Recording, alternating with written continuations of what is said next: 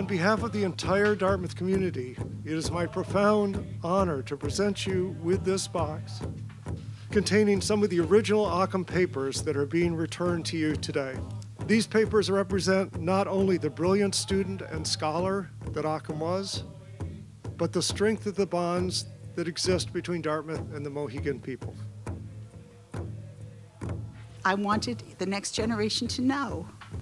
that without Samson Occom, there would be no Dartmouth College.